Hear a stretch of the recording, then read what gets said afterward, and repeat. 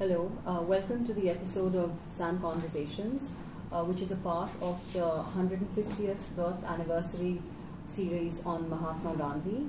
I'm Nirupama Sekhri, and I'll be in conversation with Mr. Sudhir Chandra, who is a historian and author of the book Gandhi, An Impossible Possibility. So, Ms. Chandra, I would like to begin with talking about the context of lynchings that are happening in the country. At least we are reading much more about them now. And what is your reading of how Gandhiji responded to, how he understood this impulse to violence, which of course we saw during 1947. So tell us, talk to us about that. You know, the context which you have in mind, that is of lynching, is part of a larger phenomenon of increasing violence in our society, and you want to relate it to something which happened during partition. I would like you to permit me to take it a little farther back in time, because we can talk about Gandhi only if we go farther back in time. See, Gandhi comes to India in 1915 and is obliged by his political guru, Gopal Krishna Gokhale, to observe a year's public silence and see India for himself. And in 1916, Gandhi says that he would like to replicate his South African experience in India. And despite his success in South Africa, Gandhi was laughed at, ridiculed. No one believed that non-violence at this large scale would be possible. So I emphasize this because people had very little faith in Gandhi's non-violence. And this is a faith which, with regard to which there was always an ebb and tide. There would be periods when people would follow Gandhi's non-violence, and these periods would be followed by periods when they would lose faith in Gandhi's non-violence. So 1918 to 1922 is one long phase when people have faith in his non-violence. Then the civil disobedience movement, roughly 29, 31, 32, and again around 42, and that faith was only partial because the Quit India movement was as violent as it was non-violent. So far as this question of non-violence is concerned, we have not really internalized Gandhi's message.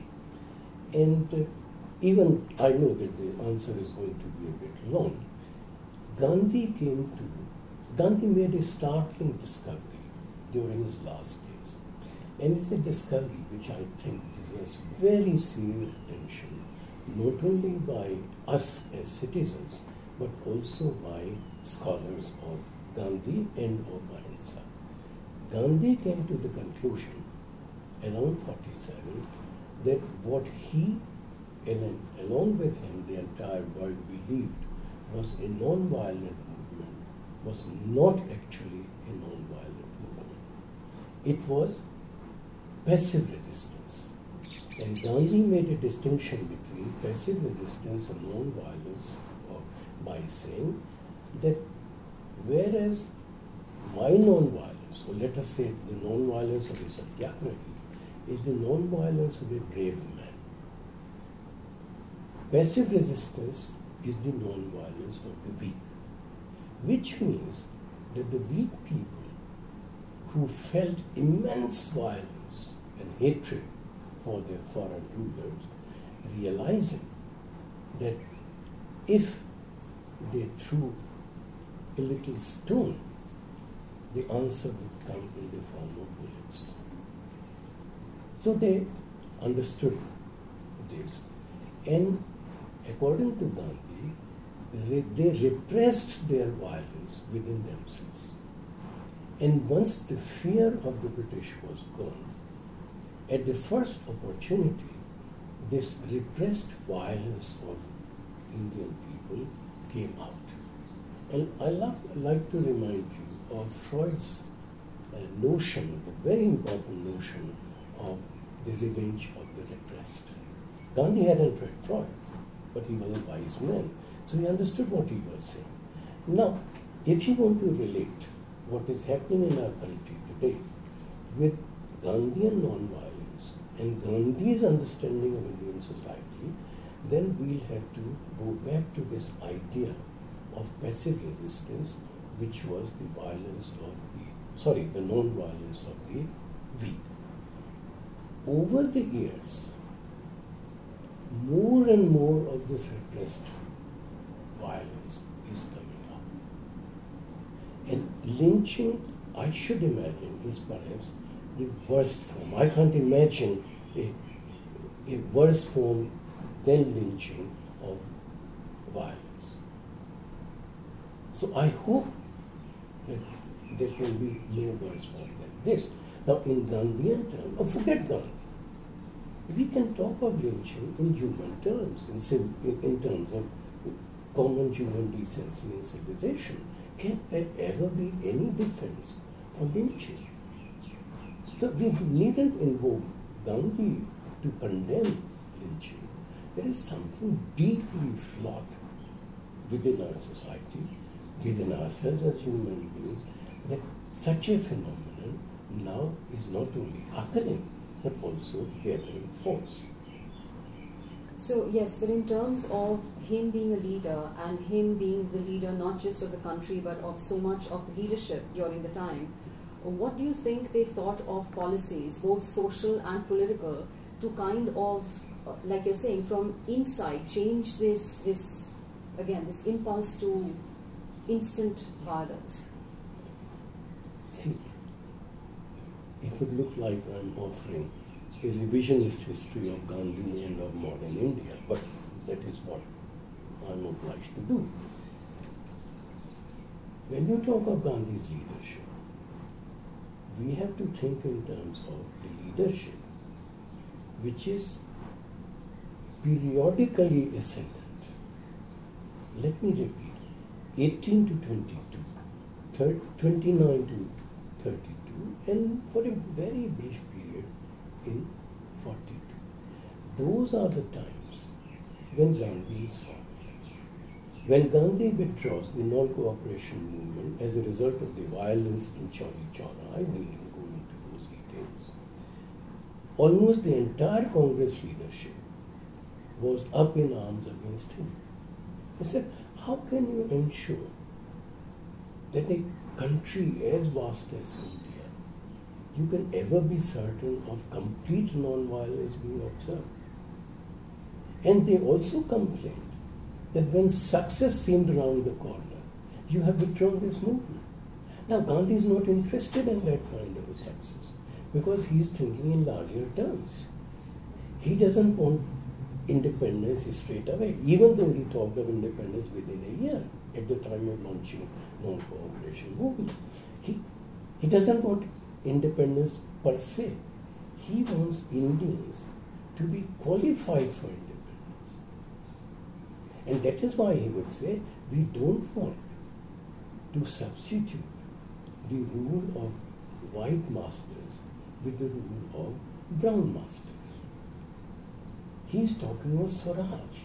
Swaraj not in terms of independence from foreign rule, but Swaraj in terms of self-rule, where every individual is capable of exercising sufficient control and sufficient restraint upon themselves. This is Gandhi's idea of Swaraj. So, in terms of political leadership, Gandhi is actually followed only periodically, spasmodically. As far as social policy is concerned, I will sound an even stronger note. So far as India's social policy is concerned, so far as India's larger policies are concerned, including economic policies, the path of development which independent India has chosen, we have not in any way followed Gandhi. You will notice that so far as Gandhi's social program was concerned, you know, he was deeply interested in social reconstruction, and he had this solid constructive program, including Nai Talim, a different kind of education. You will notice that not a single item of Gandhi's social and economic program has been followed in independent India. It's a myth, it's an illusion that Gandhi was a great leader. Of course he was a great leader in terms of being followed. That is an illusion. And this is an illusion which we entertain and need to entertain because we want to live with a clear conscience. We still want to have a certain belief that compared to the rest of the world, we have a certain moral capital. We possess a certain moral capital which the rest of the world doesn't possess, certainly not the developed Western world. So we are living under this illusion, and we are cultivating this illusion that we have followed Gandhi. We never followed Gandhi. In politics, we followed him only spasmodically. So we can talk about many things, but not about following Gandhi. So thank you very much. That was very interesting, and I hope this 150th birthday reminds us to not just, like Professor Chandra said, to follow him through lip service, but actually to work more towards his vision for humanity and for Indians. Thank you.